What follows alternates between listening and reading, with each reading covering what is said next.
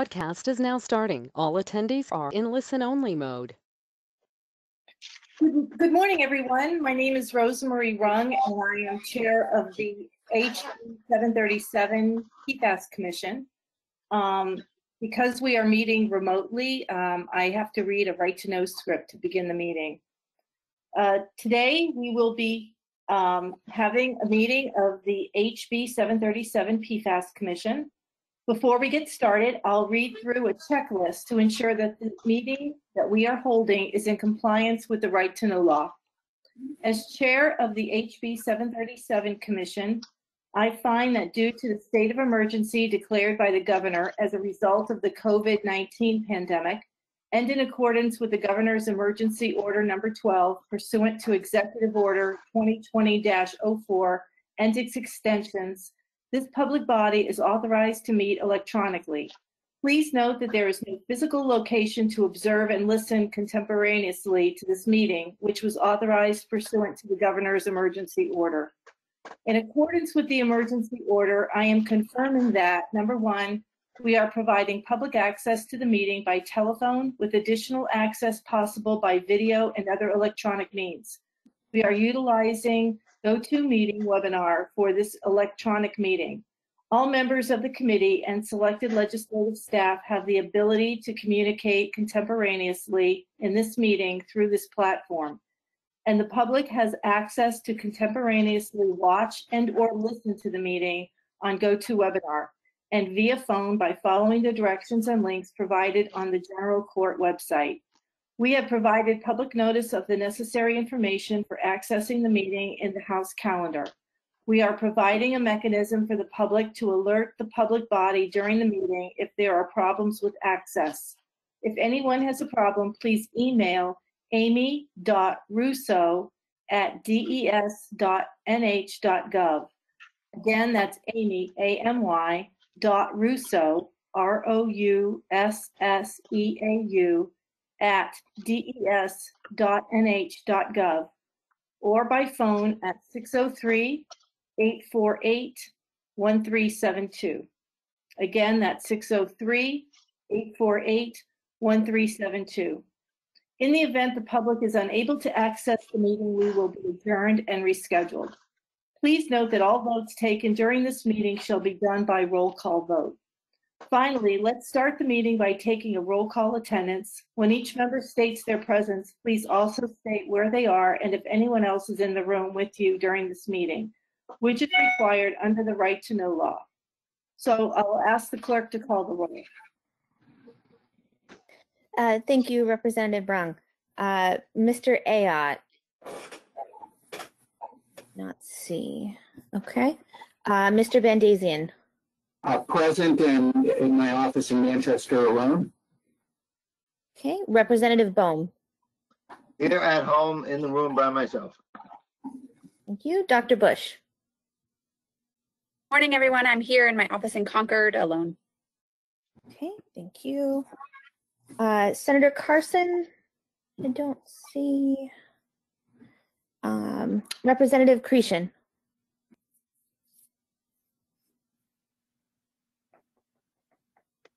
He's muted. Yeah, Representative Cretion, I think you still got the mute on there. I'm sorry. Yes, I am here. I am in my home office in Manchester, and I'm alone. Thank you. Ms. Costello could not join us today. Senator Daniels. Senator Gary Daniels, I'm at my home in Milford and I'm alone. Thank you. The clerk, Nikki Forty, I am at my house in Litchfield and I am alone. Ms. Harrington. Hi, I am in my home office in Merrimack and I'm alone. Okay, thank you. Representative Healy.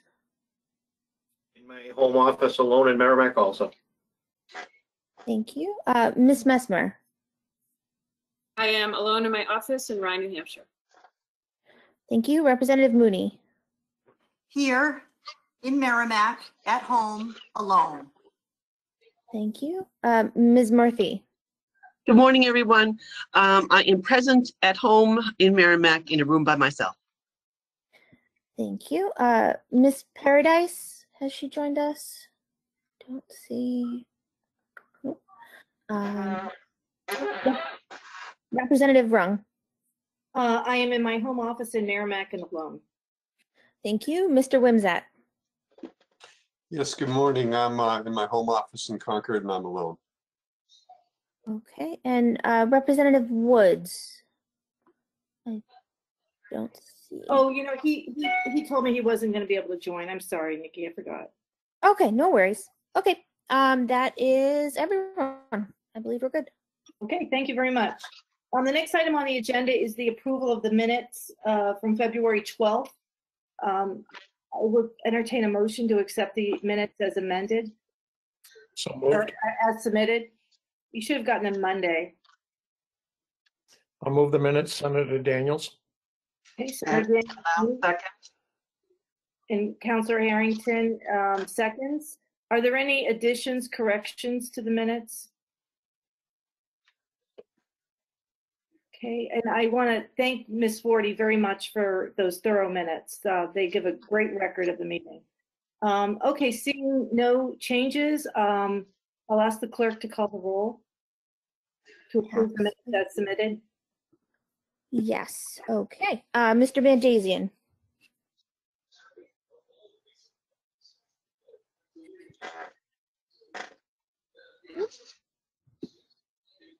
I believe you're muted, Mr. Bandazian. Yes.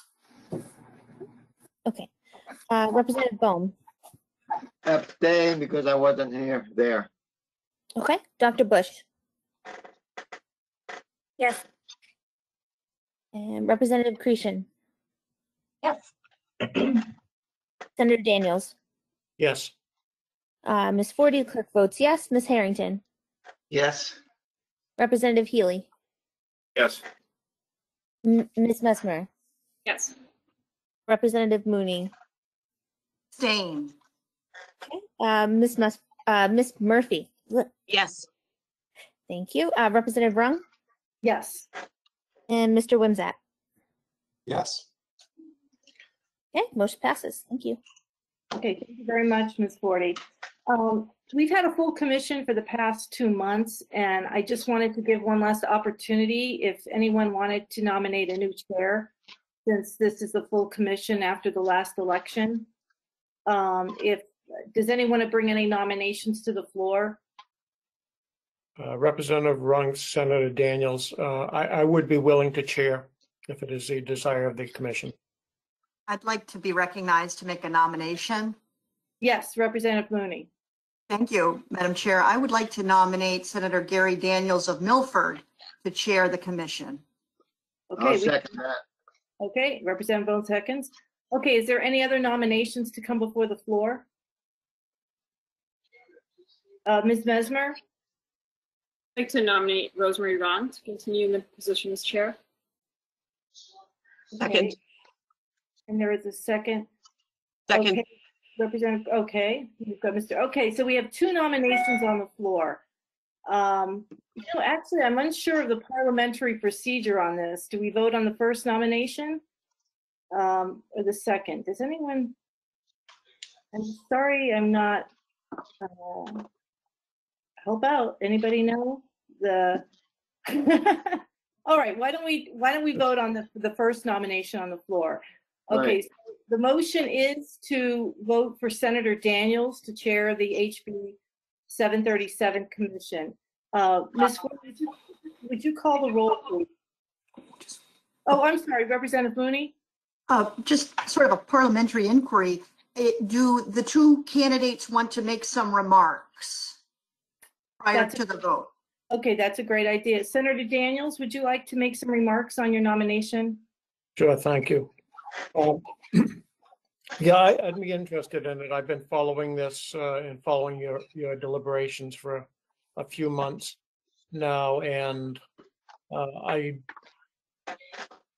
think I could probably bring in some new direction, other things that maybe we need to look at to move the commission along. In some ways, it seems to become a little bit stagnant. I look at things like the health subcommittee and the other one that hasn't met very often. I'm also checking in the Senate, and I understand that there have been an issue with resources on being able to have the subcommittees meet. So I think the Senate may be able to supply some of those resources. But I'm interested in all of the opinions that everyone has, because as I look over the screen, there's a lot of information and knowledge there that we can put together and draw some of these things that we've been working on to conclusion. Are there any questions of Senator Daniels? Okay, seeing none. Yes, I'd like to- Representative Bone. Yes, in the past, when Senator Deitch was the chair, she provided with resources that we as reps don't have, but the Senator has for scheduling those meetings and whatnot. And that will your staff be able to help with that? I think we probably can, depending on the schedule that's set up.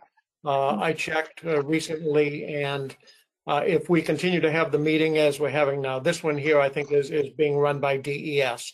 Right. But certainly Fridays seem to be more open for subcommittee meetings. Again, I don't know how that works out with members on the subcommittee meeting, but I believe that we can find times to do that. That can work around particularly the Ways and Means and the finance schedule that's coming up. Those are going to be the heavy things that are coming up over the next couple months. Yes, Representative Creason. Thank you, and thanks for taking my question. You mentioned a few things that you felt like were stagnant and could be moved forward. Do you have any examples of specifics there that you're thinking of? Okay, so one of the things I was looking at, and I know that this whole committee is about PFAS, but I don't know, and I haven't seen anything that identifies what the harmful PFAS is versus the not so harmful when it comes to things like drinking water. And I know there are thousands of compounds out there. So that's something that the Environment Committee could probably look at and separating those off, and actually getting more communication out to the public so that it's an educational effort to get them informed on what's happening in their community, and draw the interest and the comment from them as well. Any other questions of Senator Daniels? Okay, seeing none, I'll offer my remarks. I know it has been a real struggle with these meetings since COVID hit. It was difficult to transition to remote meetings, but we did it successfully. And as the statutory or the standing committees started meeting and we lost our resources from the House, I think we've done a good job with DES's help to get these meetings regularly scheduled. DES has told us that they can now schedule our subcommittee meetings, which is something we've been pursuing for a couple months. So I think some of the issues Senator Daniels raised have been resolved. I also want to address a comment he made about PFAS, that some may be harmful and some may not be harmful. I think we all have to acknowledge that all PFAS present a risk because they are non-biodegradable. Every single one accumulates in the environment. And I think having some basic understanding of that chemistry and to understand what studies have been done so far, which has established a causal relationship between PFAS and health impacts, it's important to bring that experience to this commission. So I'm very happy to carry on as chair. I'd like to think I've done a great job, but you're the best judge of that. And so that will be reflected in the vote. I'd be happy to answer any questions anyone has.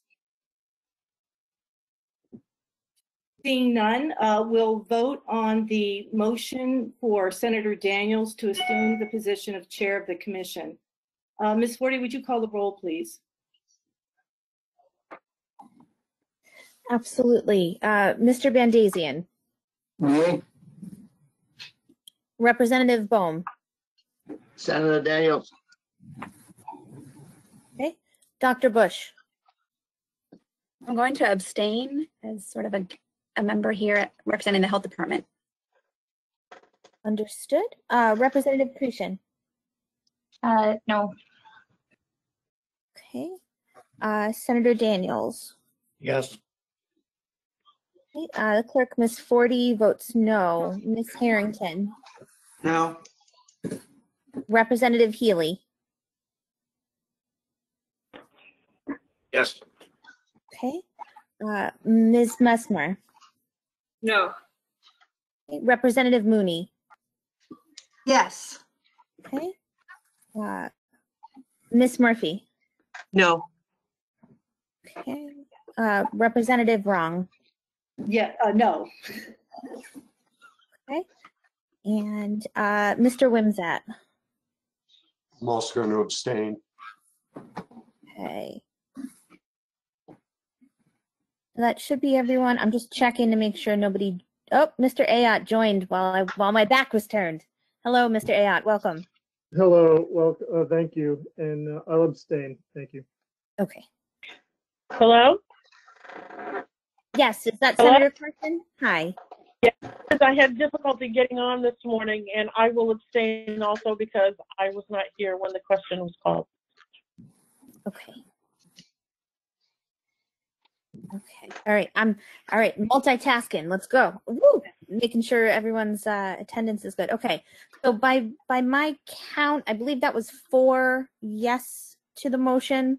There were also, I believe, 4 abstentions. Are you keeping track, Representative Rung?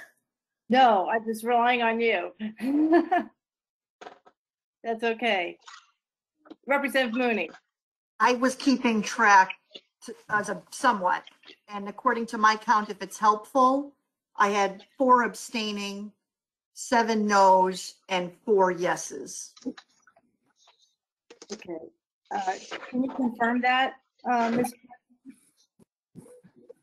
Take your time.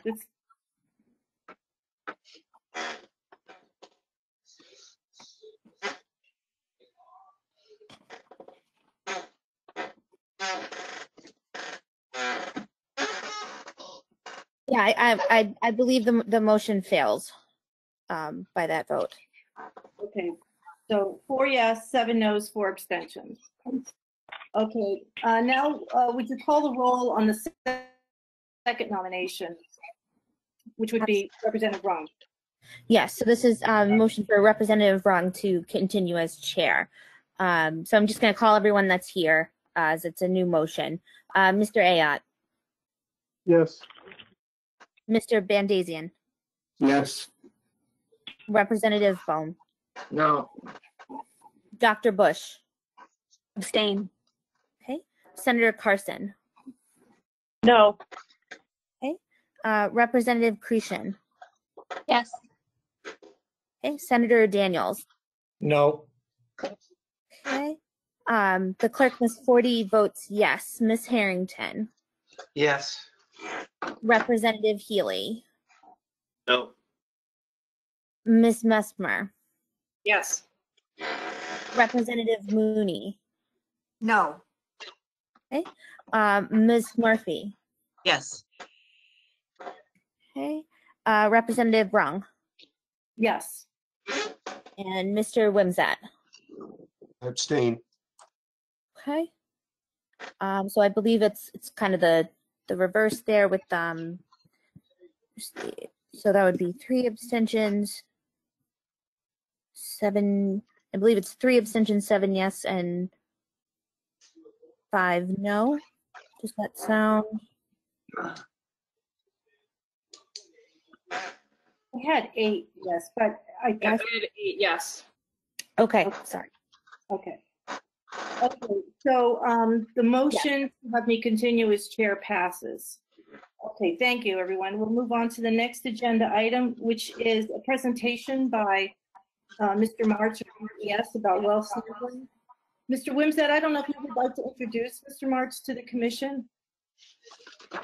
Sure, I'd be happy to do that. So Jeff Marks is here today to talk about, as requested, to provide a presentation on the status of the sampling program related to this project. And Jeff is our project manager for the St. Cobain site. Has been working for at least a couple of years. You can correct me on how long, Jeff. I'm losing track. Not long enough as far as I'm concerned. He's a very capable hydrogeologist who is just doing a terrific job managing this project and others. And we're happy to have him here to present on this. Jeff? Thanks, Mike. Mike, thanks, members of the committee. It's a pleasure meeting you. Some of you for the first time, others I've met several times. As Mike said, I'm a senior hydrogeologist with the Hazardous Waste Remediation Bureau, the Emerging Contaminant subsection. And I've been working on St. Cobain as the project manager since the summer of 2018, so a little over 2 years. So I was asked to present on the update on the status of the Southern New Hampshire PFAS sampling that's been going on. And starting out with a map showing the results for PFOA, groundwater samples that were tested for PFOA, and those PFOA results are shown for statewide.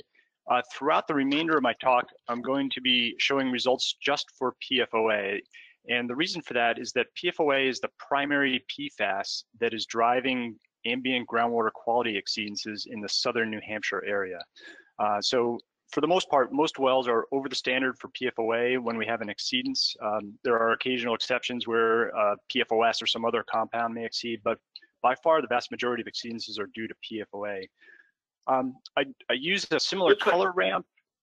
Looks like Kathleen has a question.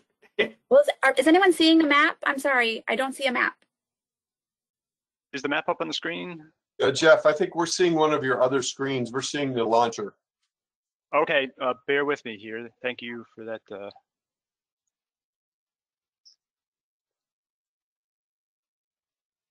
Never sure if it's me, so I wanted to ask. Still just Let's seeing see, the launcher. you seeing the state of New Hampshire? Nope. Still just seeing the launcher though. There we go. There you go. Thank you. Okay, great. So let me just start the slideshow here.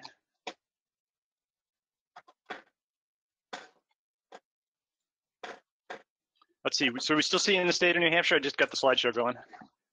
Okay, so this view shows the results for PFOA for groundwater samples statewide. And throughout my talk, I use a similar color ramp. So the green circles represent wells that have tested for PFOA between 0 and 6 parts per trillion. So up to about 50% of the ambient groundwater quality standard, or AGQS. Circles that are red are over the standard of 12 parts per trillion, but below 70 parts per trillion, which is the previous standard. And the purple dots are over 70 parts per trillion. And then the yellow and orange dots are intermediate between 6 parts per trillion and 12 parts per trillion. So just to give a little color. And the Southern New Hampshire area that I'm referring to is within the breakout box that zooms in. And this area is unique in the state in that we have hundreds to over thousands of wells that have been impacted by PFAS in an area measuring tens of square miles.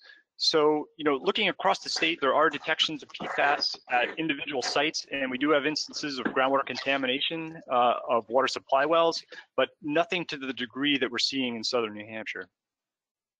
So zooming in on that box in the Southern New Hampshire area, this slide shows some known PFAS sites. The pink stars are individual remediation sites that have tested groundwater in monitoring wells for PFAS, and it has been detected above ambient groundwater quality standards. As you can see, there are a number of them scattered throughout the area. And these are what I would consider fairly discrete sites where they've had a release on site or releases on site and groundwater is contaminated. In some cases, there may be off-site contamination, but they're fairly small in scale for the most part. And these type of sites range from closed landfills to the Manchester airport where there's been a foam releases to various commercial establishments that may be using PFAS chemicals. And then we have the St. Cobain consent decree area. St. Cobain is known for an air release from their facility through their smokestacks. And in 2018, DES and Saint-Gobain entered into a consent decree. As part of that consent decree agreement, there were 2 lines that were generated. The first is the pre-GMZ line, which is shown in red on this map. And that line encompassed most of the wells that tested above 70 part per trillion ambient groundwater quality standard that was in effect at the time in 2018. And then the second area is the outer consent decree boundary, which is shown in blue. So that is the area that Saint-Gobain is responsible for ongoing sampling due to the lowering of the AGQS to 12 parts per trillion for PFOA. So there are 4 main sources of water supply well testing data that are coming in. There's a 5th that I didn't put on this slide because it's a fairly small component. But the primary ones are Saint-Gobain, which is doing sampling inside the consent decree. So they're responsible for evaluating the extent of AGQS violations resulting from discharges from their facility. This began in 2019 when they submitted a work plan, which coincided with the lowering of the AGQS to 12 parts per trillion. Since then, they have submitted 7 addenda to that work plan, and they provide biweekly and bi-monthly status reports to DES that are available on the One Stop website. DES is conducting sampling outside the consent decree. Currently, that sampling is focused in the town of Londonderry. They started that sampling through private well testing requests that have come in through our website. It's called SurveyMonkey. We refer to that internally as SurveyMonkey.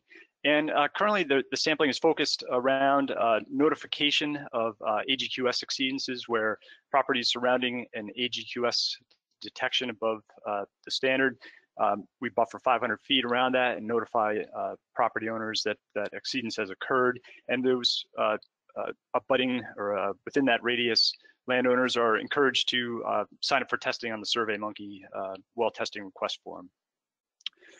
2 other sources of water supply well sampling that I'm not going to talk about in too much detail are discrete sites. So those are the pink stars that I mentioned on the second slide. Most of that sampling is conducted by responsible parties at the request of DES as part of permits or ongoing sampling. And then there is public water supply well testing that is conducted by the public water system operators. And the 5th source of data is homeowners that choose to collect a water sample, submit it to a laboratory on their own, and then transmit the results to DES.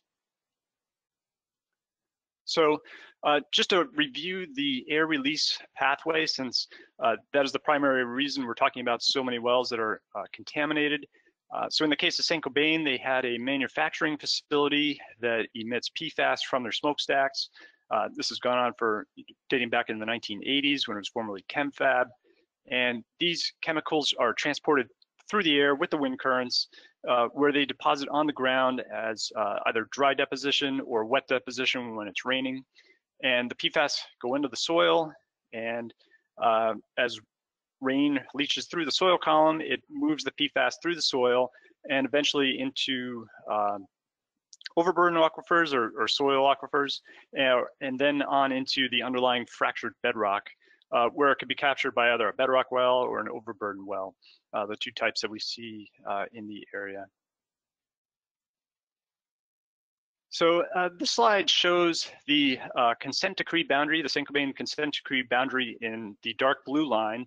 And the underlying color map is the 2 air models that DES did for TCI in 2019 and Saint-Gobain. So this represents the total air deposition of PFOA for the facilities that DES modeled. The warmer colors, the yellows, represent the higher amounts of modeled PFOA deposition, and the purple and blues represent less deposition.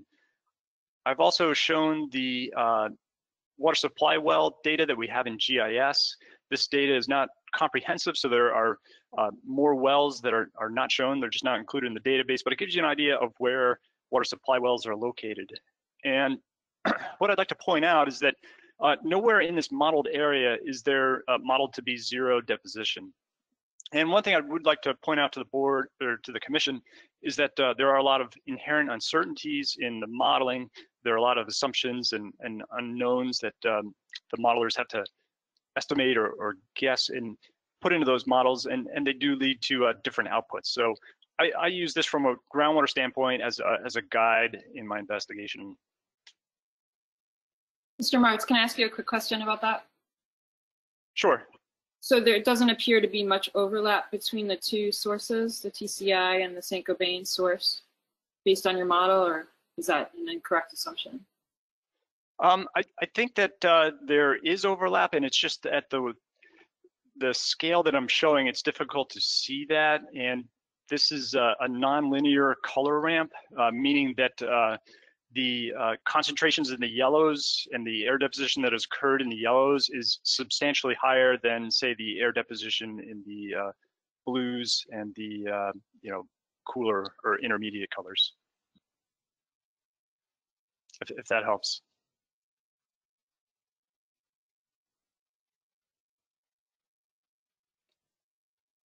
So I would say that I think there is degree of overlap between the air deposition that was modeled for TCI and Saint-Gobain.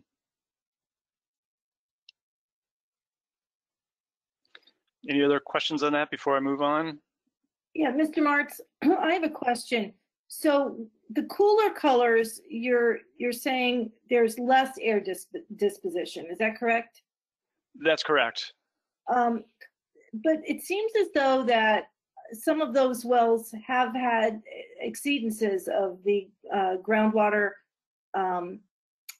quality standards. So I'm kind of, I guess I'm trying to find if this modeling is predictive of contaminated wells. Can you explain that a little bit? Sure. I think I'll have another slide that may illustrate that a little better. There is a general correlation between some of the concentrations that we see. Yeah, for example, in the yellow area around Saint-Gobain, we tend to find that wells that have been sampled in that yellow area, in many cases, exceed 70 parts per trillion. So you'll see those on subsequent slides within the pre-GMZ as purple dots. So they do have a higher concentration in the groundwater. So I think there is a general predictive, there's some correlation. You know, you can't predict every single well because of some factors I'll talk about on the next slide, but I think it is generally, you can derive some level of prediction from the air modeling. Yeah, okay, I just read where those are from GIS. So for some reason, I thought the black dots indicated PFAS levels, but that's okay. Oh, no, those are just well locations. Yeah, okay, I got it. Thank you. So let's see, if there are no other questions, I'll continue on. And at the end, we can circle back to any of these slides if we want to dive in more detail, because I know I'm going through kind of quickly. So this view, the map view on the lower right is a distribution of PFOA in water supply wells. This screenshot happens to be from Bedford. And what we find is that there's a very complex spatial distribution of PFAS. And what I mean by that complex spatial distribution is that you can have water supply wells that are less than 50% of the AGQS, shown as green, and even non-detect adjacent to a property with a well that exceeds AGQS. So it's this very complex map pattern. And some of the factors that go into, I think, contributing to this complex map pattern include differences in air deposition. So you may have high levels of deposition in some places, lower total deposition in other areas. And I think the superficial geology plays an important role, both in terms of the types of sediment and also the thickness of the sediment that plays a role in influencing the distribution of what we see in groundwater in the subsurface, as well as the bedrock. I think there's some evidence that structural geology, major structures may influence, and rock types may influence concentration in some wells. But I think also on the individual neighborhood well level, I think depending on what fractures an individual well hits and how those fractures are connected to the overburden and the plumbing, if you will, of the bedrock, I think plays a role in this complex pattern that we're seeing in this view. And finally, time-related factors also play a role. By time-related factors, I mean changes in chemicals that have been released through time from the facility. So Saint-Gobain, for example, has changed their formulation over time, and that changes, daily to hourly to some extent. And there was a major change in 2006 when they largely phased out the C8 compounds and went to shorter chain C6 compounds. So you could imagine older groundwater may contain more longer chain compounds relative to newer water, or water that recharged into the aquifer a long time ago compared to water that recharged in the aquifer more recently.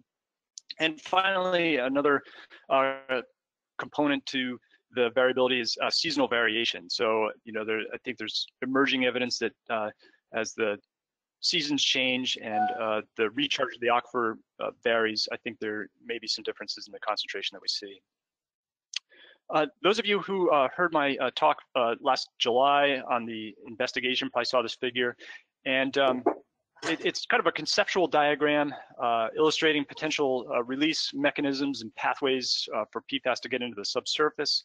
And I think it's also a good figure for a regional analogy. So for example, the purple blob, let's see if you can see my pointer, the purple blob here represents a discrete spill. And at the time in July, I was talking about spills at Saint-Gobain, but for my regional analogy, I think you can think of these discrete spills as the stars that I talked about in my second diagram. So individual sites that have had releases that have gone into the subsurface, and that might have one type of PFAS chemistry.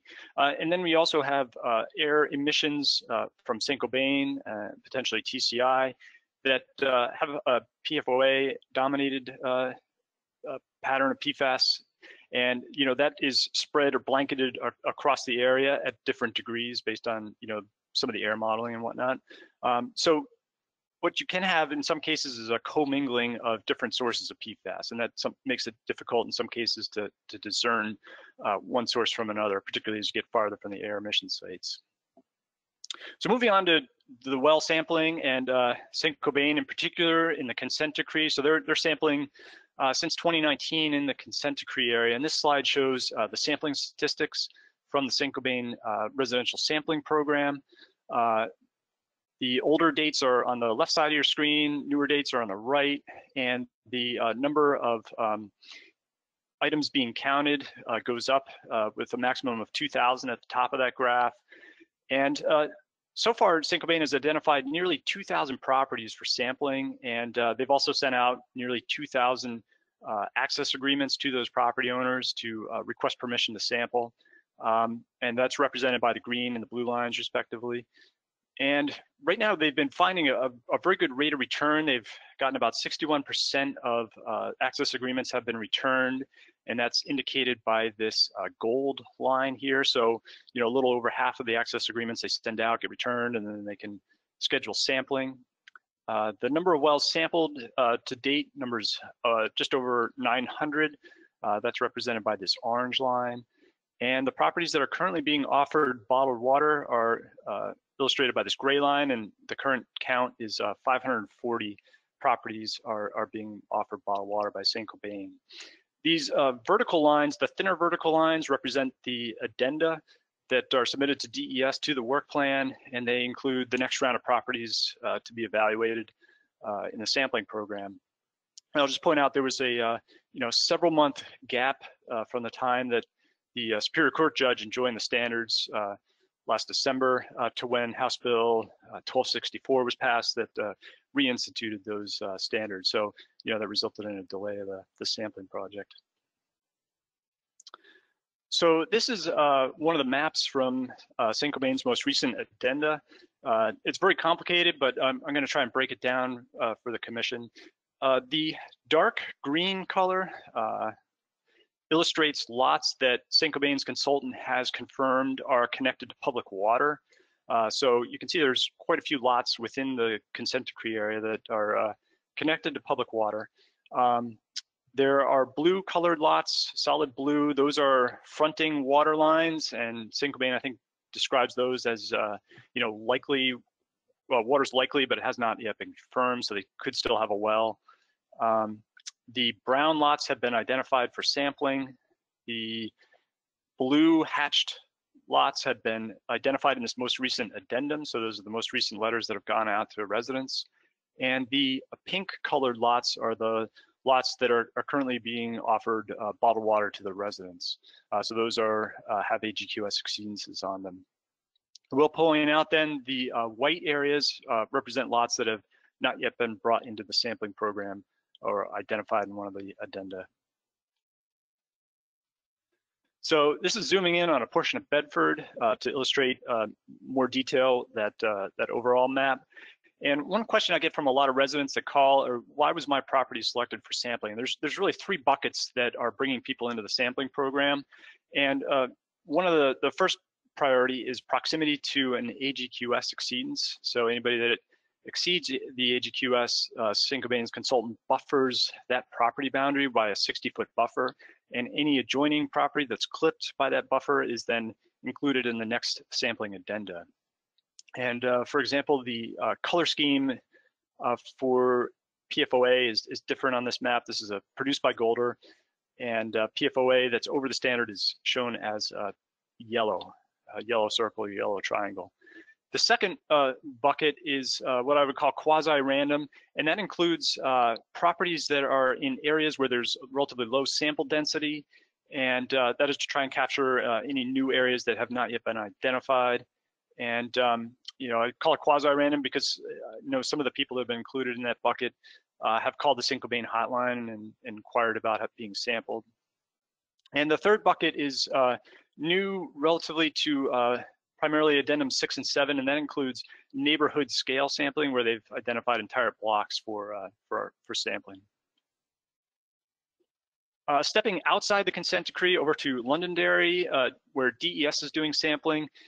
So the sampling initially focused on a number of well requests that had come in that were somewhat random, scattered throughout the town. So it gave us a good overview of PFAS town-wide. And from that, current focus on sampling is on areas of 500-foot notification buffer around AGQS exceedance. So, currently the sampling is primarily focused within these orange shaded areas on this map. Stepping back out, whole town of Londonderry, and just talking about the DES sampling, just some quick statistics. In the last few months, DES has sent out over 1,200 notification letters to residents. As of earlier this week, there were 71 samples pending for analysis at laboratory collected by our MTBE Bureau, and the Bureau had over 138 appointments scheduled for additional samples to be collected. And this map shows 675 groundwater samples that have been collected outside the consent decree, so in the eastern 2/3 of Londonderry, roughly. And just as a note, this map does not include public wells. So stepping back out to that regional view, this map shows water lines as blue, just so you get an idea of the water distribution system, and residential supply wells that have not been sampled, shown as these little black dots to the extent we have them. And then you can see the range of purple. So zooming in on the Saint-Gobain area, if you think back to that air deposition figure, we had the bright yellow generally in this area. And you can see that the majority of wells range from purple in close, so over 70 parts per trillion, grading into some reds. And as you go further out, you get a mix of red grading into the green, so less than 50% of AGQS. So I think there's some predictiveness to that air deposition model. It's not inconsistent necessarily. Down in the lower left, we have the area around TCI Amherst. And we have other discrete sites like the Merrimack landfill, and looking out into to Londonderry. Just want to touch on the little more on geologic factors where we think the overburden plays a role. So if you look at the map on the right, I'm going to change it in a second, but there's a very complex distribution here with wells that are below 50% of the AGQS to over 70 parts per trillion. And when you drill in, I just changed that map. So now we have some triangles which represent overburden bedrock wells or overburden wells. So those are screened in the soil, they're relatively shallow. And you can see that consistently those are all, with the exception of one in this view, are over standard, including some that are over the 70 part per trillion standard. Whereas the bedrock wells, which are shown as little circles, are uniformly below standard. So I think what this is telling us is that this package of sediment here is acting to some extent as a shield and helping to protect the water quality from the underlying fractured bedrock. So I think that's an important takeaway from this slide. Moving over into Londonderry, Londonderry is a little different in that they, compared to the other towns involved that I've talked about, Litchfield, Bedford, Merrimack, they have less probably in terms of square mile area, they have less glacial outwash and alluvial deposits, so they're more dominated, or I characterize them as primarily dominated by till or shallow bedrock. And what we find is that in areas that I've colored red here, you tend to see in the topography, this is LiDAR topography, a rough texture to the topography, which I would interpret to suggest that there's very little sediment over the rock, and rock is close to the surface. And we find that the wells generally in that area tend to exceed standard for AGQS for PFOA. Whereas if you look in the area I've shaded here in sort of a yellow tan, you notice that the character of the topography as represented by LiDAR tends to be smoother, and in some cases even fluted, so kind of a drawn out linear feature going from the upper left to the lower right. And what I think we are looking at is a till deposit that was emplaced at the bottom of the last glacier that slid over, and that fluted texture represents ice flow direction. So I think similar to the previous slide, where the alluvial deposits seem to impart some protection to the underlying bedrock, I think this basal till or thicker till layer, appears to impart to some extent some protection to the underlying bedrock wells. Looking at the temporal variability of PFAS, I talked about that a little bit in the beginning. We don't have a big data set for residential water supply wells, but there are 9 wells that have been sampled by DES and Saint-Gobain going back to 2016. And I looked at these 9 wells because they've been sampled 4 or more times through time. And I wanted to get a sense of what the temporal or seasonal changes might be, if any. So I plotted the highest sample from each well and the lowest sample from each well. The high samples are colored blue, the low samples are colored red. And when I looked at the months or the quarter, there wasn't a clear pattern. So I wanted to drill in a little deeper to what was going on in terms of the hydraulic state of the bedrock. And I looked at, I got some water level data from a USGS well that's monitored in Pembroke. And I used that as a proxy for climatic conditions and the hydrologic state of the bedrock, whether it was the water levels were increasing or decreasing. And what stood out was that 7 of the 9 low PFOA sampling events tended to occur on recessional limbs when the water level in the bedrock well was decreasing, or near the bottom of an inflection point just before recharge events began. So again, 7 of the 9 samples for low PFOA tended to occur during drier times when less recharge was making its way into the bedrock aquifer. So those wells that I looked at were from Bedford and Merrimack, and I have one example of a well that I happened to notice was sampled twice by our MTBE Bureau and had a fairly noticeable difference in PFOA. And when I plotted that against the bedrock well in Pembroke, the first lower sample of PFOA came back at just under 30, occurred before the inflection when recharge started to happen, and the sample collected after recharge began came back at 49 parts per trillion. So I know I've covered a lot of information here, and I guess with that, I'll turn it back to the committee if you have any questions. Thank you very much, Mr. Martz. There's a lot of data here, and I want to ask your permission if we can post this to our commission website. Sure. Yeah, I could provide a PDF to the commission. I think my previous one was posted. Okay, thank you very much. I'll take any questions. Do any commission members have questions? Ms. Harrington. Make sure I'm on mute first. Mr. Martz, just a quick question. Are you involved with acquiring the access agreements for the different private wells? So Golder is Saint-Gobain's consultant, for those of you who are not aware. So Golder is an environmental consulting company that is doing this work that DES requested on behalf of Saint-Gobain, and they are the ones that secure the access agreements. So they send those out. DES actually doesn't require access agreements. That's something that most consulting companies, won't go on somebody's property without having an agreement in place. Well, maybe you can help guide me. For the last 3 or 4 meetings, we had become aware that there were Merrimack residents who had not responded to the request for access agreements. And I had offered the town's assistance in trying to get, to encourage them to do that. And we have not, to the best of my ability, even though I've requested it, the town has not received a list of those names in order for us to contact them and encourage them. Who should, so we, yes, Mr. Wimsatt wants to answer that. Thank you. I appreciate the question. I wanted to let you know in my update, I'm going to be talking about that. We've got a draft letter for the towns to use as a template if they would like for sending that out. We have a list of the properties and we're going to be working with Gold or the consultant for Saint-Gobain to get the actual mailing addresses. So I think within the next week or so, we should have a package for each town that wants to do that of the 4 towns. Perfect. Thank you very much. That answers my question. Okay, are there any other questions? Yes, Dr. Bush. Hi, thanks. That was really a lot of data and super interesting and also very complicated. So I'm trying to kind of process it all. And from a public health perspective, I just want to put out there and sort of plant a seed that the finding about the well type is super interesting, right? And if there is an opportunity to be providing guidance when people are drilling wells in a way where we think we can reduce or perhaps eliminate exposure, we need to really pay attention to that data.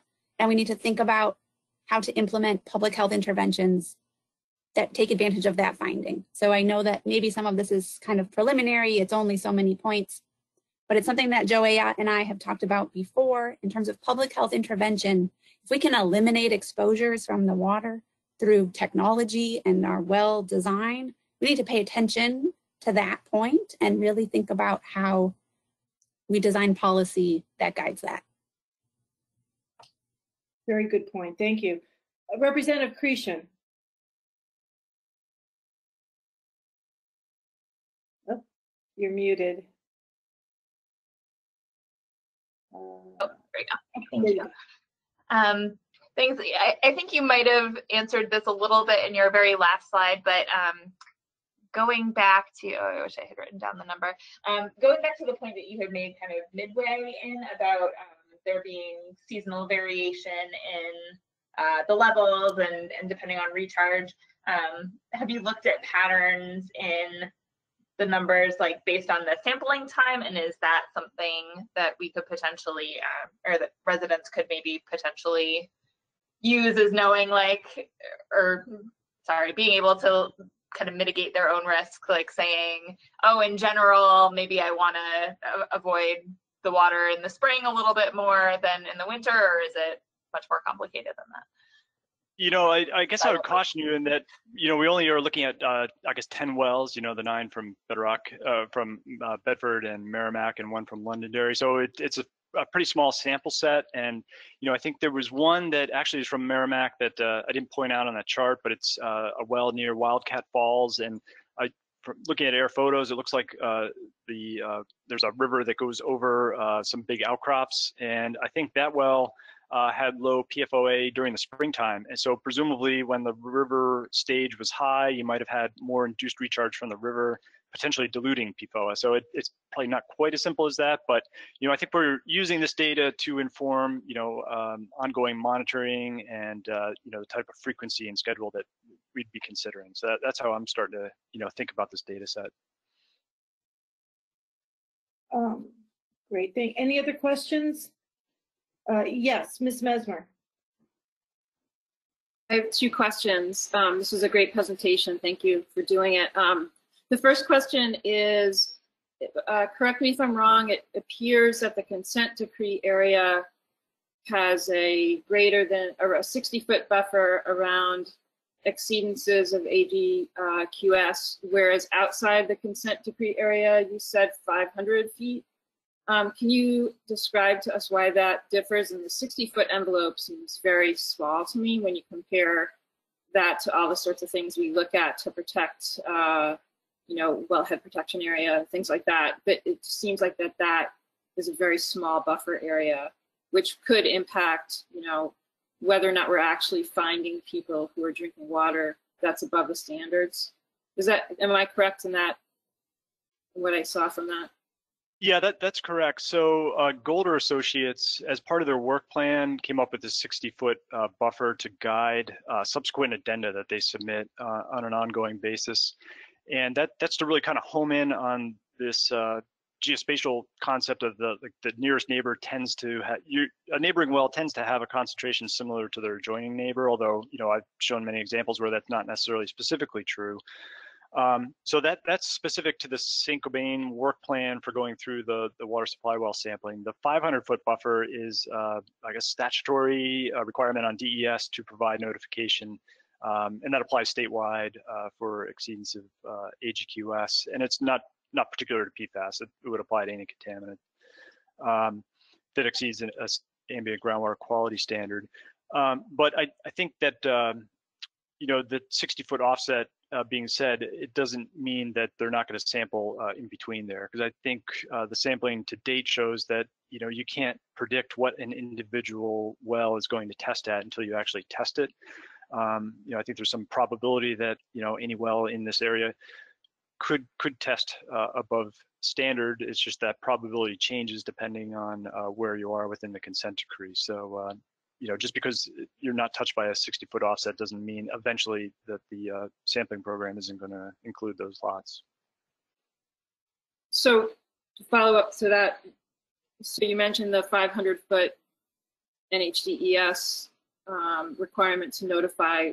Is that superseded by the 60-foot, or are those people within the consent decree area also getting a 500-foot notification from the state? No, it was decided that the people within the consent decree are not currently getting that 500-foot notification that is occurring outside the consent decree. Why is that?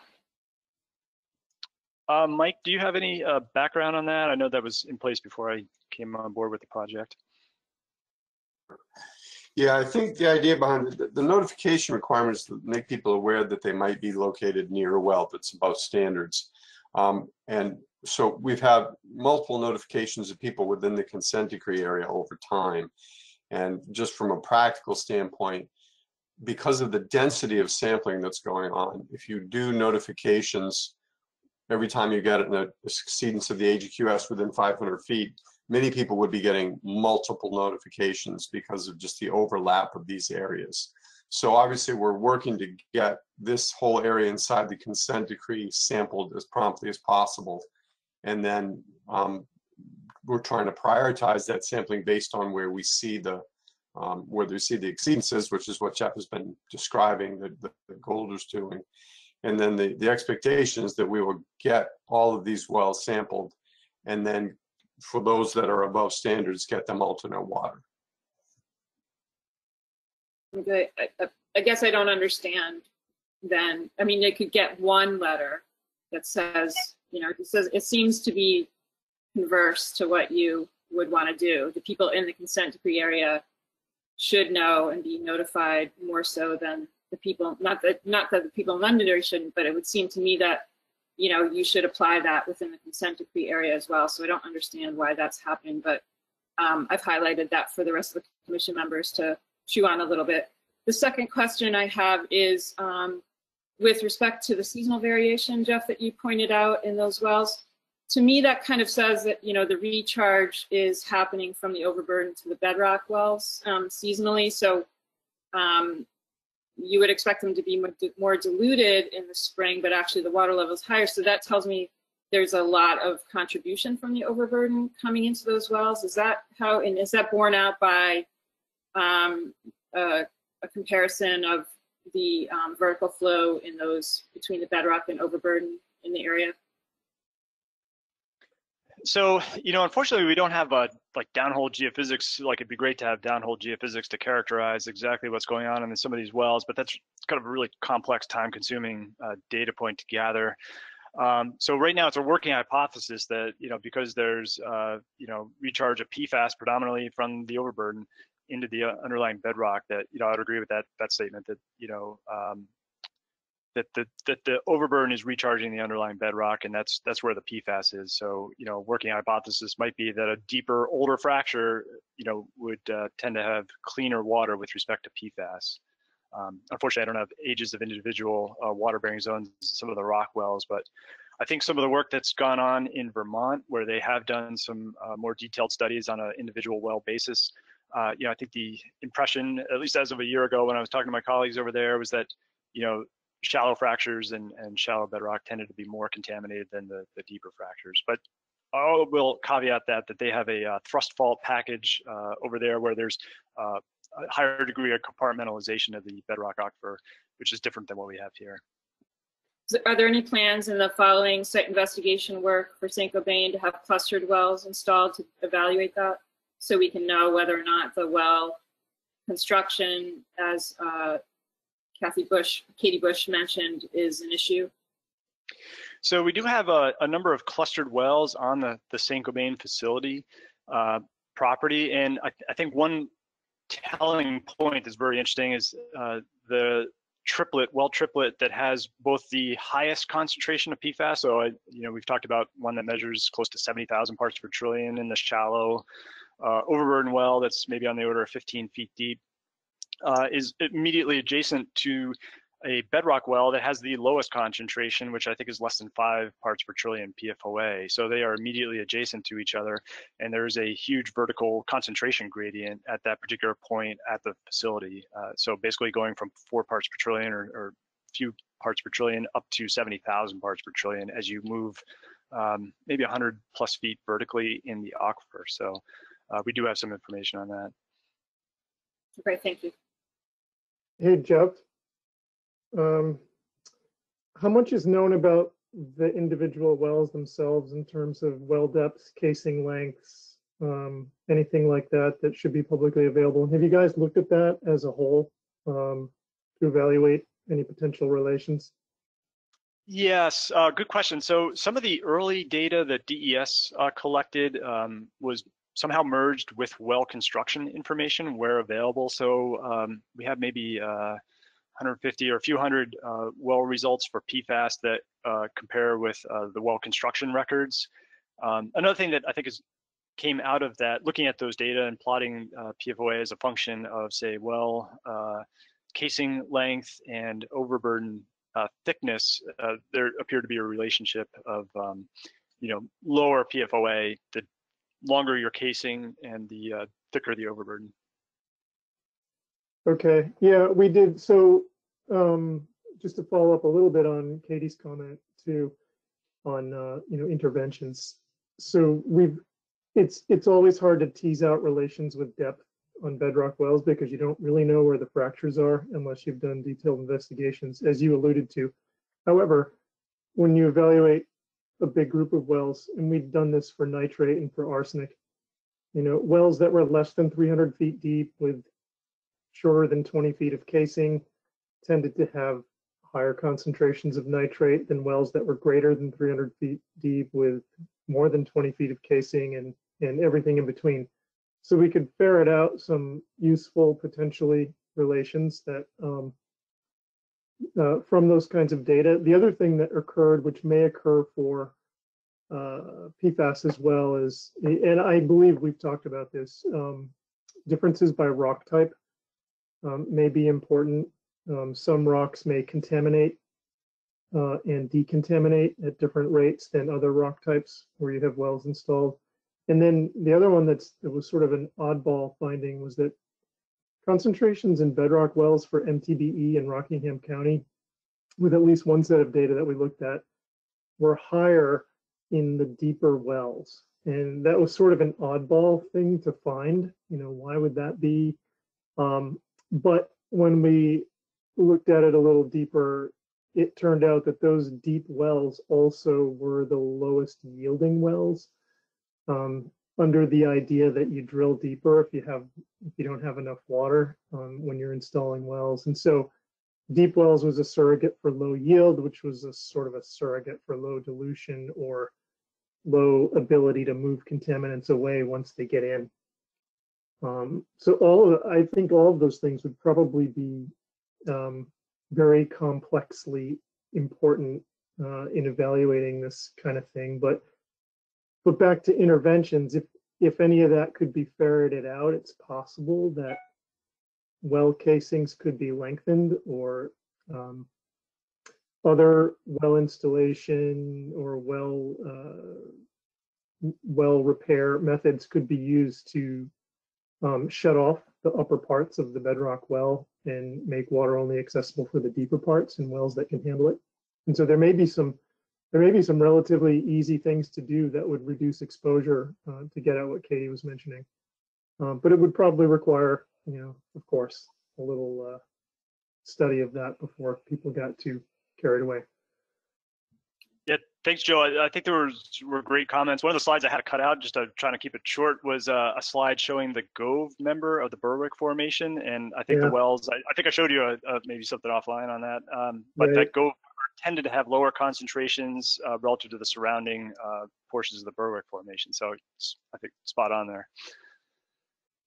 Mindy, did you have a question? Oh, I'm sorry. Yeah, so getting back to my initial question about the air deposition model that you showed, do you have any idea yet on, it's complicated because what Joe was talking about has to do with principally groundwater flow migration issues, whereas this is a combination of both air deposition of the contaminants and migration of groundwater that's contaminated.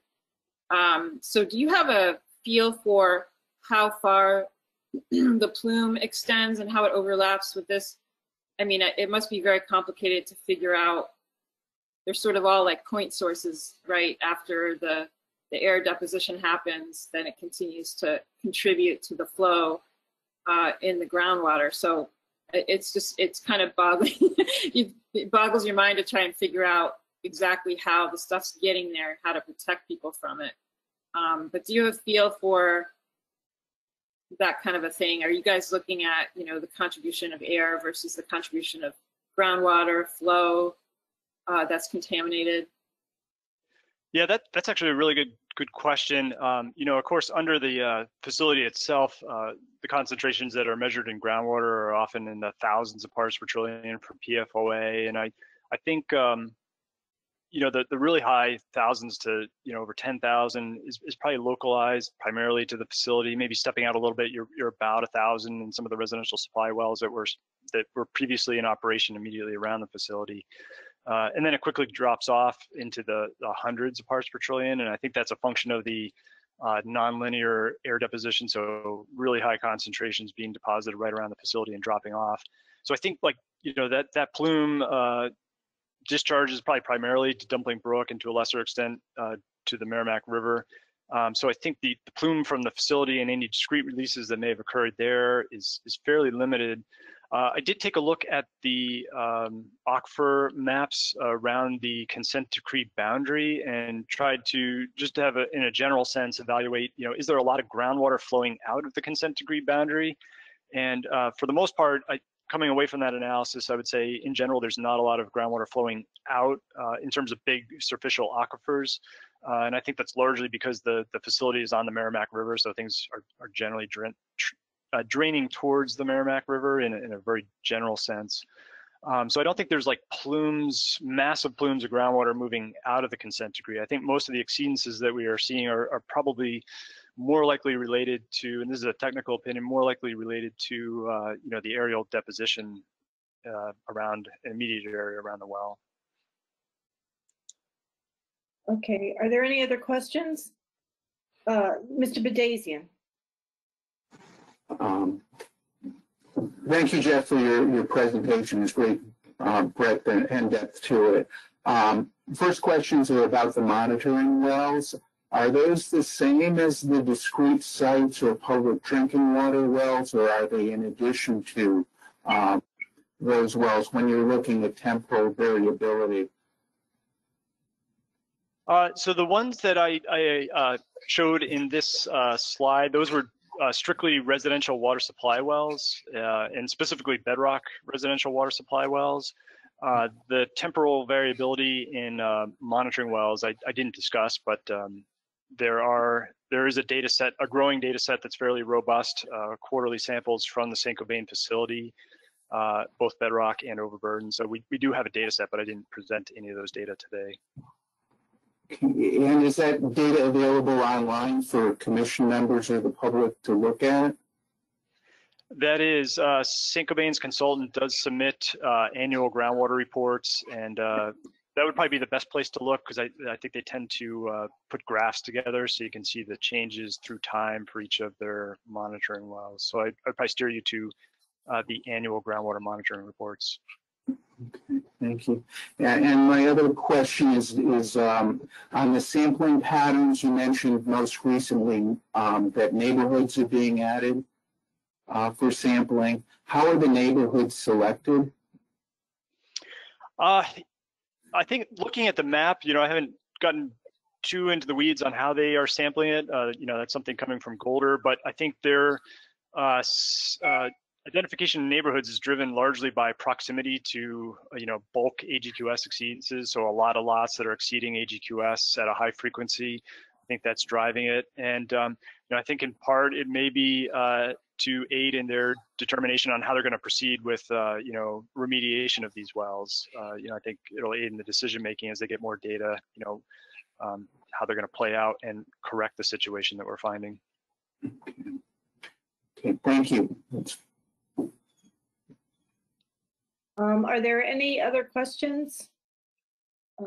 I have one. I had a few, but they were already asked and answered. But the one remaining is, I know that USGS and DES were partnering on a soil sampling study this fall and into next year. And I wonder if there's been any learnings from that we can apply to some of this, understanding the concentration of PFAS in wells. I don't know, Jeff, are you aware of any of that data? Yeah, we're just very in the early stages of collecting that data, and I don't know, Joe, has any of the PFAS data actually even come back from the lab for the handful of samples collected so far? Not quite yet. We expect it soon. Yeah, because one of the things that I wonder is whether we can be predictive of PFAS concentration in wells based on the loading in soil, that we could predict, okay, there's going to be so much leaching left to do. It might also get back to Dr. Bush's suggestion that this might drive some of the decision making regarding well construction and where we put them in. If we know there's going to be some soil loading of PFAS that would then leach into the groundwater that would be servicing that well, that it may influence a decision on whether even to construct that well or not. So I just was wondering how far that project is. Okay. Saint-Gobain has collected, hundreds of soil samples, in the area, mainly within the pre-GMZ. So they do have a lot of data, and in general, where you see really high soil concentrations, you see really high groundwater concentrations. But, I think the challenge is going to be as you get into far-flung areas where, you have exceedances at the 12, 13, up to 20 parts per trillion range. The question becomes, can you detect it in the soil at a concentration that would leach, and would that inform what the groundwater is? And I think that's an open question, because I've certainly seen some soil data that was non-detect, which is, the detection limit was around a part per billion in soil, but we do have exceedances of the 12 part per trillion standard in water. So I think that might be a challenge in some of the low concentration areas. Okay, thank you. Seeing no other questions, we'll move on. Ms. Martz, thank you very much. This was a great presentation. I'll look forward to the PDF to make sure that we communicate that out to our communities. Thank you very much. Thank you very much. Appreciate it. Good science. Thanks. Moving on, this wasn't in the draft agenda, but I'd like to add it today. It's an update by Councillor Harrington from the town of Merrimack. Councillor Harrington, I'll pass it on to you. Hi, thank you. I even have breaking news as we're meeting, but I'll get to that in a moment. Okay, very quickly, I'm going to try to do this really quickly because I know people are time sensitive. Just wanted to update you on the concrete pad problem that we had with a building permit here in Merrimack. First of all, Saint-Gobain is giving that as a reason for the delay of the installation of the RTO, which is a whole different issue. But anyway, the town has met with Saint-Gobain, and they have developed a plan for the development of the concrete pad and all the other requirements. So that is in process, and that was basically submitted to us officially on February 27th. Remember, prior to that time, it was a 3-page, scratchy very simple and simplistic, unacceptable application. So on the 27th, what was needed and what they had been instructed to do was finally submitted. So they're working on that now. Okay, just to update you on the town legal activities. As you probably know, on February 22nd, the town filed a lawsuit for injunctive relief, naming DES and St. Cobain, they're both listed. And this basically has to do with controlling the admissions immediately, and if they could not do that, to close down. Similarly, DES also filed a lawsuit for injunctive relief with St. Cobain. On March 4th, and we have not heard anything from St. Cobain related to that, but there are things going on with DES. On March 4th, the town did file a cease and desist order following up the injunctive relief suit because we have not heard anything. And yesterday, we filed a temporary restraining order to basically stop causing continual harm to Merrimack. Again, we're just trying to get some movement. Hot off the press. DES and St. Cobain are having a court hearing on Monday. And we are able to listen, and I have information that if you want to call and listen to the proceedings. So everybody get their pens ready. In order to listen to the hearing, the phone number is 603-766-5646. And the ID number that you'll have to plug in is 270-1949. Do you want me to repeat that? The ID number is 270-1949. What time is that hearing, Representative? Oh, gee, that's a really legitimate question. I'll tell you what, I'm texting back and forth with the town. I'll get that information to make sure that it's provided to this commission before we hang up. Okay, the only other thing I want to be able to tell you is that I'm going to be testifying in front of the Air Resource Council, and that's going to be on April 5th, 6th, and 12th. I'm going to be testifying on the 5th. And that has to do with our request to put in a buffer for the hydrogen fluoride potential toxic emissions.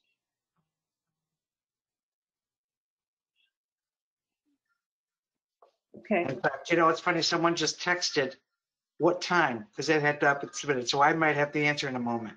Okay, thank you very much. Ms. Mesmer, do you have a question? I was just hoping, to the extent possible, perhaps Ms. Harrington could provide us copies of the court filings that she referenced, the recent ones. I think that if they're public records, so there's probably no reason I can't share that. Now, are you talking about all of them, the injunction, the cease and desist, all that, Mindy? I have the initial filing that you all sent, but the follow-up, the two follow-ups would be great. Okay, the hearing is at 9 a.m. on Monday. Okay, thank you. Texting is great, isn't it? Representative Baum, did you have a question? I saw your hand move. No? Okay. Any other? Yes, Ms. Forty. Hi, thank you. Is this, so the public can listen to this court hearing? I'm just thinking of, because I'd like to, you know, publicize it in case people are interested. So it's a hearing between DES and St. Cobain? Court hearing with DES and St. Cobain, probably related to the injunctive release that they have filed. Okay, thank you. Any other questions? All right. Thank you very much, Ms. Harrington. I appreciate that update. Next on the agenda is the review of interim report recommendations. I do have some updates, and I will update the table and get it out to you. We have some good news. Oh, I'm sorry, Representative Baum. Oh, I think you're muted, sir. Yeah, we can't hear you. Okay. Oh, there Okay, you now can you, okay, like there's two buttons. Anyway, yeah, I have to leave now, so. Oh, okay. Continue now. Okay, sorry. Okay. Thank you very much. Okay. Thank you. So HB 256, which was the bill to add Londonderry representatives, passed unanimously in the Resources Committee, and it passed in the House. So I know Senator Daniels said he'd keep his eye out. It has been assigned to the Senate Committee, but I don't believe that hearing has been scheduled yet. Also HB 271, which was updating the nomenclature of PFCs to PFAS, also passed the committee unanimously, and it's awaiting the House vote. I expect that to happen in early April. It will be on the consent agenda. We also had the HB 236 to extend the statute of limitations on chemical and PFAS related injury. That was a bill sponsored by Representative Mooney and Representative Healy. That passed the Judiciary Committee 11 to 10. They've had a few close votes on some bills, which also include HB 368, which requires any source company responsible for water and soil contamination to be responsible for the cost of medical monitoring over a long-term basis for those exposed. And also HB 135, that was Representative Bohm's bill. And I think there were a few other reps on it. I know Representative Notter was also on that bill. That would be requiring parties responsible for pollution of drinking water to be financially responsible for certain consequences of that.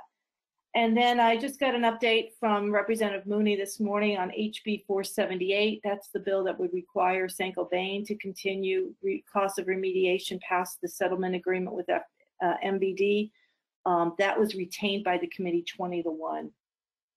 So I'll update that table and send it out to all of you. And if you have any other updates to what those the recommendations for our interim study were, let me know. Yes, Representative Mooney. Thank you, Madam Chair. Just on that subject, I'd like to thank those on the commission who signed in favor of these bills and testified.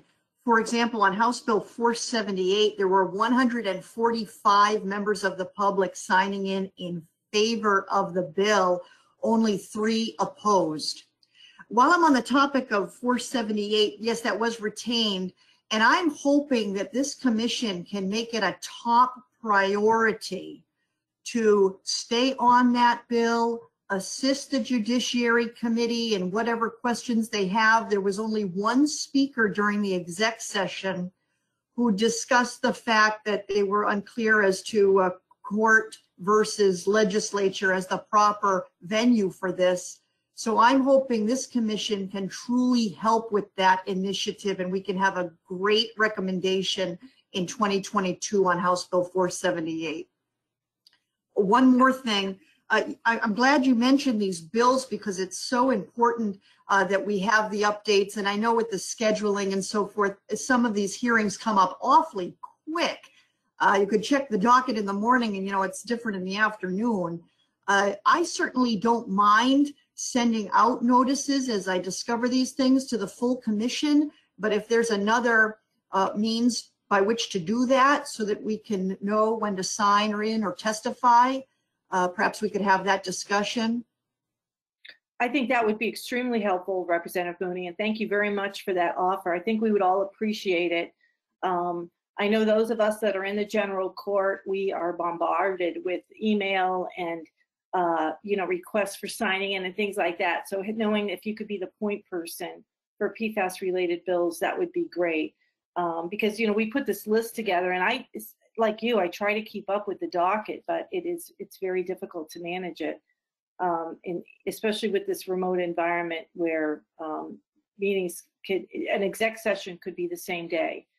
It's very difficult to know, those don't get noticed specifically as public hearings do. Okay, yes. Chair? Daniels. This is Senator Carson. There is a bill in the Senate concerning PFAS. It is a bill that I filed. It is Senate Bill 111, and it is being heard in Senate Judiciary this week. And it has to do with medical monitoring for PFAS exposure. Okay. All right, that would be great. Representative Mooney, do you want to take the ball on sending out standard emails to the commission? Requesting, like having the link for the sign-in? Yes, I'd be glad to do that. And I think I have everybody's email address. I think perhaps Mr. Bandazian, I don't know if your address, if it works for me, but I'll look into finding a new one for you. Have you received an email from me prior? I don't recall, but I will check. Okay. Yeah, there are 2 emails which I need to change on my distribution. One is Mr. Bandazian. I don't believe your Town of Bedford email works anymore. There's another one, New Hampshire Attorney. Yes. And then Ms. Murphy, sometimes her old legislative email gets caught up in some of these distributions, but I'll make sure you have those 2. I also want to add the assistants to Senator Daniels and Senator Carson on these emails so that they can be flagged on any notices as well. So I know it just kind of came up today with Ms. Russo, but you know what I'll do, Representative Mooney, I'll send you the complete email list. Then you could just, copy and paste it into your fields. That'd be great. I'd be glad to do that. Okay, yeah, because I did send out the roster, I think a couple meetings ago, which has all of the updated, there are a couple email changes. So I'll update this. Yeah, it was last updated February 14th. So let me update this and send it out. Okay, I'll do that. I'll do that after the meeting. Senator Daniels. Yes, thank you, Madam Chair. I didn't catch the status on House Bill 368 and 135. 368, that was judiciary. That was one of those ought to pass 10 to 11 votes. And Okay. I'm sorry, what was the second bill you had?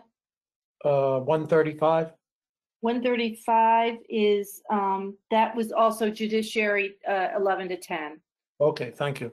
Okay, no problem. I'll update this too. All right, any other questions before we move forward on the agenda? Okay. Okay, the next item is public meeting scheduling. I'm very, very happy to report that Amy Russo at DES is kindly offered to host a subcommittee meetings. I had gotten clarification from the clerk that we have to have those meetings noticed, and so Amy's done that, offered to do that. I'm just eternally grateful. So I'd like to ask the chairman of those subcommittees, I believe Ms. Mesmer, might have been Ms. Murphy and Mr. Bandazian, I'm not quite sure. Then Ms. Forty, we'll get to you, or Ms. Paradise about communications. I'd like to ask each of you to schedule your subcommittee meetings sometime this month so that we can have an update at our next commission meeting. Okay, great, thank you. And then moving on, DES, Mr. Wimsatt, we'll have an update from DES. Sure, thank you, Madam Chair. And I know we're running close here, but I think I can make my update pretty brief. First of all, in response again to, as I mentioned earlier, in response to Councilor Harrington's question, we do have a draft sort of template letter for the towns to use to try to reach out to the folks who've received invitations to sample but who have not responded. We still need to track down a spreadsheet of the mailing addresses. We have the names and the addresses, but they're locational addresses. So we just need to get that mailing address information, and I will be sharing that with leadership in the 4 towns as soon as we have that information. I hope we can do that this coming week. And as you indicated, Madam Chair, we are prepared to host the remote meetings of the subcommittees, and we certainly encourage those subcommittee chairs to coordinate scheduling, as you indicated, with Amy Rousseau, and we're very thankful for Amy for offering to do this. And I'd also like to work with the communications subcommittee to schedule some public meetings in each of the towns. So if they do pull together a meeting I'd like to be on the agenda for that so we could talk about pulling together some public meetings to do some outreach and share some information and field questions from the residents. So I think that's something that's important to do in the, to definitely do this spring and get that going as soon as possible, because I know there's a tremendous amount of interest in the communities and we haven't had those kinds of meetings for some time. Going on to the sort of general format that I use for my updates, obviously I usually speak a little bit about the status of the permit and the installation of the thermal oxidizer. Given the considerable legal actions, which Councilor Harrington described, between the parties, between Saint-Gobain, the town of Merrimack, and DES, I'm not going to make any remarks about that topic today because it's just it's a little too current, I guess, and we'll know a lot more, I think, at the next meeting. So we'll look forward to maybe being able to review that at the next meeting. And again, some of this, I try to review some of this each time because I think it's helpful, but there are parts of my, update that are things that I've provided at the previous meeting. As I think everyone knows, and Jeff, I can say a lot less this time because Jeff has just given you a really terrific summary of a lot of this work. But we do have the supplemental site investigation report that's still in review, and it includes preliminary screening of potential remedial alternatives. And once we complete our review of that, we'll be, providing a detailed comment letter to Saint-Gobain. They also submitted a work plan in January for additional stormwater sampling. And the idea is that would be conducted after the oxidizer is operational. So if things go well and that happens, and they get this thing up and running, then we would expect that work to be conducted in late summer or early fall. There's been no change in the Flatley development. As far as I know, that has still been voluntarily pulled. Their application for local site plan approval has been put on hold, and as far as I know, that has not changed for the adjoining properties owned by Flatley. No change on the water line. We're still waiting for a remedial implementation report for the work that was already been done to implement the water line installations, primarily in Litchfield. On the water supply well sampling, Jeff just reviewed that in detail, so I won't do that here. I will note, however, that I usually let you know that that how many properties have not been sampled yet based on Saint-Gobain's assessment of that and estimate of that. And they, in the past, I think as recently as the last meeting, I said there were 2,600 properties that they estimated that were not yet sampled. And actually that number's been adjusted because when they were reporting that to us, it did not include the folks who did not respond to their invitation. So it's a bigger number. It goes from 2,600 to about 3,300. So still a lot of work to do within the study area.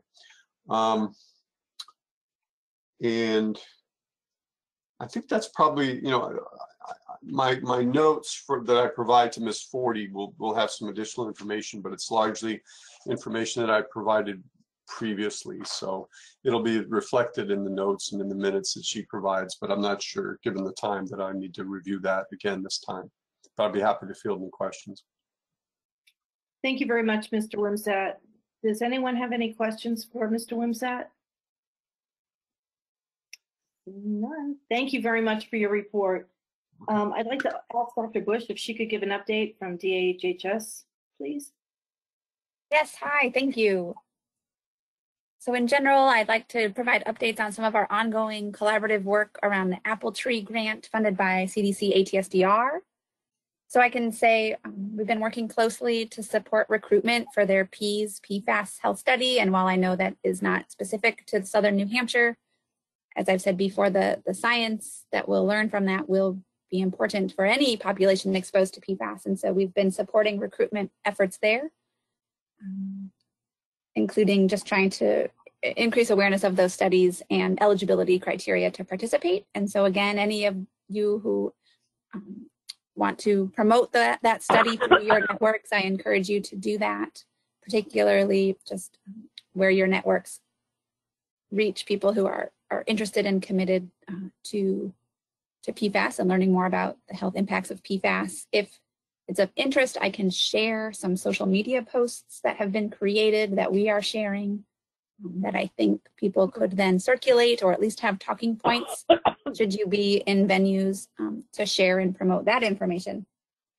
Also related to the ATSDR work, you know and will recall that ATSDR is working on 2 specific risk assessments for the Merrimack area, one on public water and one on private water.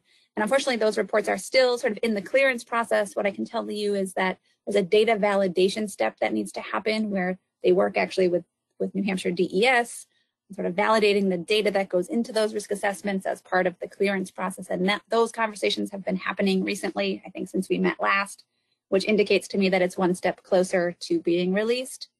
And so I guess I would make the kind of point that as Mike and DES and maybe the education outreach subcommittees are all working to plan these public meetings, that we also circle back to ATSDR. There may be an opportunity then to also plan meetings around the release of these risk assessments. And then I also wanted to let you all know, related to the ATSDR Apple Tree Grant, we have a new position at the health department that we are calling an environmental health coordinator. They will be responsible for supporting much of the outreach and education activities related to the Apple Tree Grant and supporting DES, for example, with things like public meetings. And so we're excited to be moving forward with that hiring process. They'll also be responsible for engaging stakeholders like healthcare providers, which I know is a key interest of this commission, as well as SB 85. So I just wanted to let you know that we will have new capacity within the health department, really focused on environmental health communication and risk communication. And to that end, I was actually just on the phone this morning with the New England Pediatric Environmental Health Specialty Unit in Boston, just sort of brainstorming and sharing ideas about how our 2 programs can work together to support some additional training and outreach for both childcare providers, which is a focus of our grant work, but also healthcare providers. And so I don't have any results to share, but just to let you know that there's sort of some capacity building going on here in that area, which relates really directly to some of the core goals of this group related to education and outreach. So that's exciting in terms of sort of new resources and new expertise. And then specific, last time you all believe, I feel like I'm always saying there are things in the pipeline. I lost. And I promise things really are in the pipeline. So one of the things in the pipeline is the biomonitoring trace summary report, which you'll remember the 2019 trace study is the New Hampshire tracking and assessment of chemical exposures across New Hampshire. It represents nearly 350 individuals.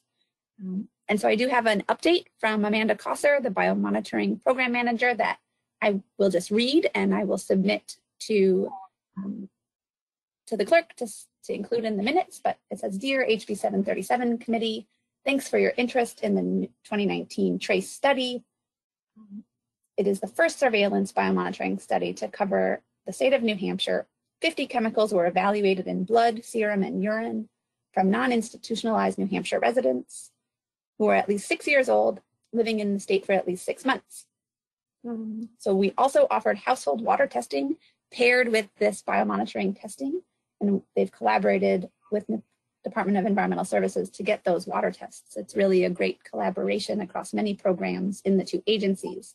And so we've really, I'm not going to read the whole thing, but once final, it will be shared broadly with TRACE participants, all of you program stakeholders and the public. So I imagine there may be a public webinar, but Mandy then in the email to me also made it very clear that she is excited to come present these results with you as soon as the report is finalized and cleared.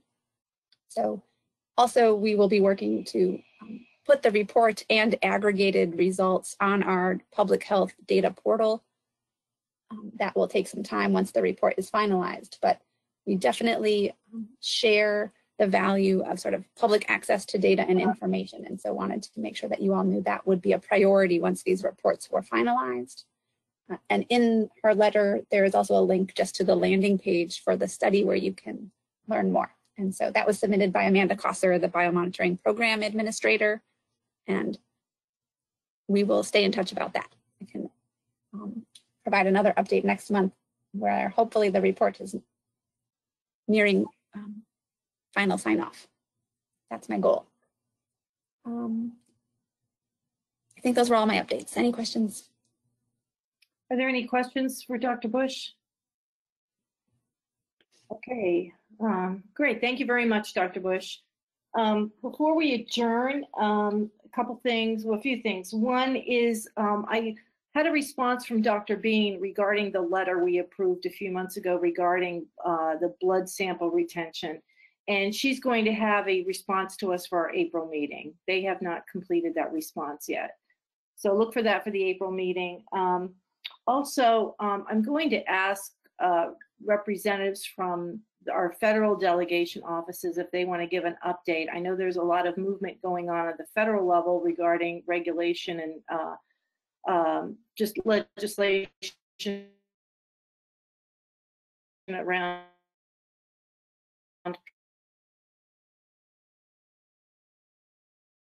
PFAS. Short update, as well as reports from our health subcommittee, environmental subcommittee, and communication subcommittee.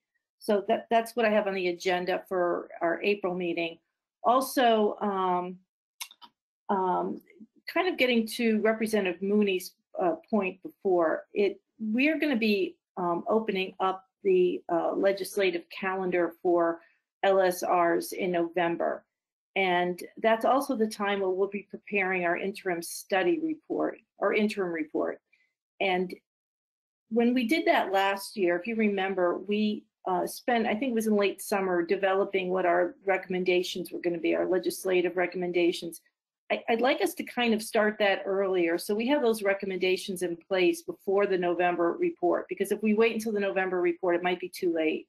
So probably not in April, but maybe in May and June, we can start to compile what we want to see be introduced for the fall, the second year of the biennium. Okay, so that's good. And then one other thing before we schedule our next meeting, which to me, if we hold to the second Friday of the month, would be April 9th. So April 9th at 10 o'clock. Now, I think that we may have to change that because I believe we might have session that day. Yes. 7th, 8th, and 9th, yes. Yeah, so can we push that meeting to April 16th then? Is there any opposition to that? We're having a very rare Friday session day. I will have a conflict on the 16th. You do? Dr. Bush? I think many of us sit on SB 85, which generally meets from 10 to 12 that day. And so I would just potentially request that maybe we meet 9 to 11 so some of us can break. If that was the date we chose. Or if we stick with the 9th, I wonder if we can go maybe in the afternoon. Does anybody have a conflict with that? Session would probably, I don't know, Representative Mooney, do you have any idea when we would finish up on Friday? My thought, Madam Chair, is based on the speaker's message in the journal or in the calendar, is that the sports complex has been reserved for all 3 days, all day. So that's my only indicator to recommend that we not meet on the 9th. Okay, at all. All right. So, and the 16th doesn't look good. So that we'd either meet perhaps on the 23rd. It's kind of delayed, but it's 2 weeks after we would normally meet. But does that day work for everyone? Since the 9th is out, there is that conflict with the other commission on the 16th. I'm sorry, Dr. Bush, what did you say? What time does that commission meet? It doesn't conflict. It's just from 10 to 12 to 2. So we could meet from 10 to noon. So what I was going to just propose that we do 9 to 11 if that was possible. Yeah. Okay, does that work? Okay, so we'll meet April 16th, 9 to 11. Okay, and I just checked too, and actually my schedule starts at 1 o'clock on the 16th, so that should be. Great. All right, great. So we'll just move it up an hour. Thank you very much. And then the last thing, yes. One thing, Representative Ryan, the 16th is fiscal. So Oh. from 10 till noon. Oh, wait, Okay, hang on a second. It's yeah, it's the 3rd. So fiscal will be meeting on the 16th. okay. And what time will they start, you said? They go from 10 till noon. And then Senate Finance has presentations by departments starting at 1 that afternoon. Okay. You know, I wonder, is there any opposition if we go 8:30 to 10:30? Yeah. Okay. Does that work for you, Mr. Wimsat? I couldn't really tell. Okay. All right, let's go 8:30 to 10:30. Okay. All right, and hopefully the committee reports will be concise. Great. The last thing I want to mention is Ms. Forty had mentioned before the commission meeting started that she's moving. And Next session, so that if we meet on the 16th, that would be my last meeting with you guys. I'm crushed. All right. I will work. I believe that position is appointed by the Senate President. So perhaps between Senator Carson and Senator Daniels, we can work on asking President Morse about appointing a replacement, which would be it would be for the May meeting. Ms. Forty, I can't express enough my appreciation for you taking the minutes. These will be your last minutes. Actually, we'll get you in April too. So, yes, Representative Mooney. Thank you, Madam Chair. So just to be clear, Ms. Forty, you'll not be moving to Merrimack or Bedford? I'm trying to think of every angle, Madam Chair. All Litchfield now. Yeah. Harry.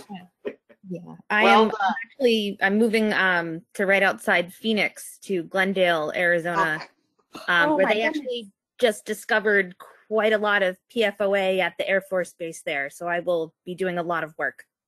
Oh boy! All right, I've done everything I can to keep her on as clerk. So I'll. Good effort, Representative Mooney. Thank you. Okay, so with that, and I believe Governor Sununu has done us a great favor. He signed an executive order that we don't need a roll call for adjourning. So I will entertain a motion to adjourn. So moved. Moved by Senator Daniels. Is there a second? Second. I should ask, did anyone have anything else they wanted to share before we adjourned? I'm sorry. I'm still shell-shocked that we're losing Ms. Forty. Okay, so we have a motion to adjourn. Just signify by saying aye to approve. Aye. Aye. We are adjourned. Thank you very much. We'll see you April 16th at 8:30 a.m. And you'll be Thank hearing. you, Representative Vaughn, for a great meeting. Thank you. Thank you. Thank you. Thank you. Bye, everybody. Have a great weekend.